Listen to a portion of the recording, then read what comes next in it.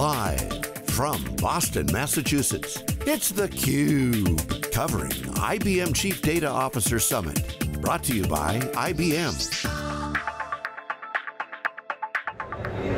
Welcome back to theCUBE's coverage of the IBM Chief Data Officer Strategy Summit here in Boston, Massachusetts. I'm your host, Rebecca Knight, along with my co-host, Dave Vellante. We are joined by Jim Kavanaugh. He is the Senior Vice President of Transformation and Operations at IBM, and Inderpal Bhandari. He is the Global Chief Data Officer at IBM. Thanks so much for joining us. Thanks for having us. Happy to be here. So you both spoke in the keynote today, and Jim, you were talking about how we're at a real seminal moment for businesses with this explosion in digital and data. CDOs get this, obviously, but how do you think, do companies in general get it? What's the buy-in in terms of understanding just how big a moment we're in? Well, as I said in the keynote, to your point, I truly believe that all businesses in every industry are at a true seminal moment. Why? Because this phenomenon of digital disruption is impacting everything, changing the nature of competition, altering industry structures, and forcing companies to really rethink their design of business at its core. And that's what we've been doing here at IBM, trying to understand how we transition from an old world of going after pure efficiency just by getting after economies of scale, process standardization, to really now how do you drive efficiency to enable you to get competitive advantage. And that has been the essence of what we've been trying to do at IBM, to really reinvent our company from the core. So most people today have multiple jobs. You guys, of course, have multiple jobs. You've got an internal facing and an external facing. So you come to events like this and you share your knowledge. Inderpal, when we first met last year, you had a lot of knowledge up here, but you didn't have the cognitive blueprint, so you were sharing, your experiences, but a year plus in now, you've developed this cognitive blueprint that you're sharing with customers. So talk about that a little bit. Yeah, so we are internally transforming IBM to become a cognitive enterprise. And that just makes for a tremendous showcase for our enterprise customers, right? The large enterprises that are like IBM, they look at what we're doing internally, and then they're able to understand what it means to create a cognitive enterprise. So we've now created a blueprint, a cognitive enterprise blueprint, which really has 4 pillars, which we understand by now, given our own experience, that's going to be relevant as you try to move forward and create a cognitive enterprise. They're around technology, organizational considerations, and cultural considerations, data, and also business process. So we are not just documenting that, but we're actually sharing not just those documents, but the architectures, the strategies, pretty much all our failures as we're learning going forward with this, in terms of developing our own recipes as we eat our own cooking. We're sharing that with our clients and customers as a starting point. So you can imagine the acceleration that's affording them to be able to get to process transformation, which, as Jim mentioned, that's eventually where there's value to be created. And you talked about transparency being an important part of that. So Jim, you talked about 3 fundamental shifts going on that are relevant, obviously, for IBM and your clients: data, cloud, and engagement, but you're really talking about consumerization. Yeah. And then you shared with us the results of a 4,000 CXO survey where they said technology was the key to sustainable business over the next 4 or 5 years. What I want to ask you, square the circle for me. Data warehouse used to be the king. It was like, I remember those days. Yes. It was tough. And technology was very difficult.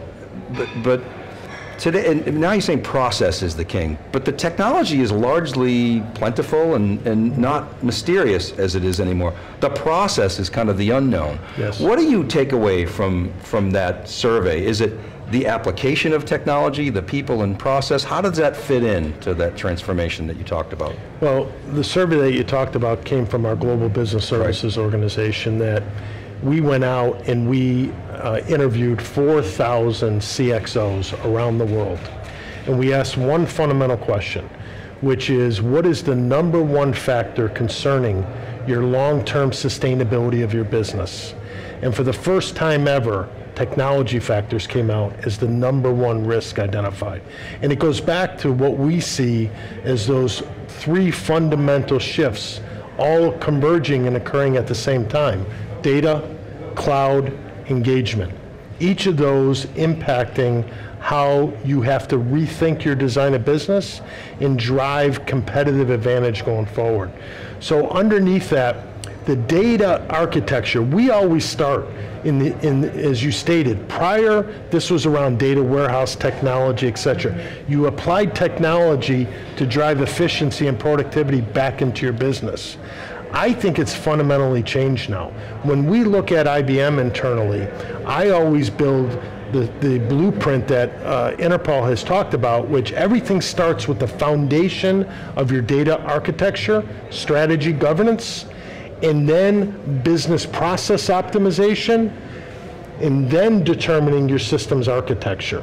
So as we're looking inside of IBM and redesigning IBM around enabling end-to-end process optimization, quote to cash, source to pay, hire to exit, many different horizontal process orientation, we are first getting after, with Inderpal, with the Cognitive Enterprise Data Platform, what is that standard data architecture so then we can transform the business process. And just to tie this all together to your question earlier, we have not only the responsibility of transforming IBM to improve our competitiveness and deliver value, we actually are becoming the showcase for our commercialized entities of software solutions, hardware, and services to go sell that value back to clients overall. And part of that is responsibility for data ownership and who owns the data. You talked about the West Coast, the unnamed West Coast companies, which I of course tweeted out to talk about Google and Amazon.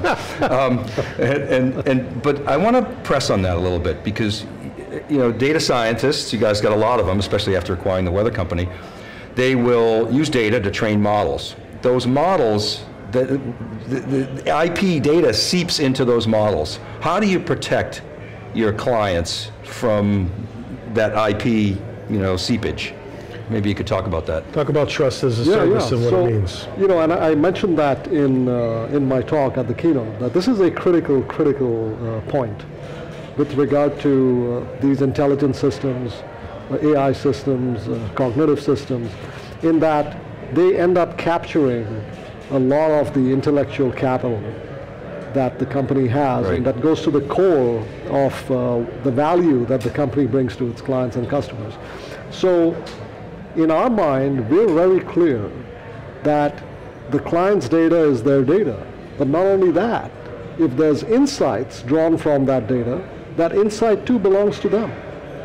And so we're very clear about that. It's architected into our setup. You know, our cloud is architected from the ground up to be able to support that. And we've thought that through very deeply. And to some extent, one would argue that that's taken us some time to do that. But these are very deep and fundamental issues, and we had to get them right. And now, of course, we feel very confident that that's something that we are able to actually protect on the behalf of our clients, and to move forward and enable them to truly become cognitive enterprises, taking that concern off the table. And that is what it's all about, is helping other companies move to become cognitive enterprises, as you say.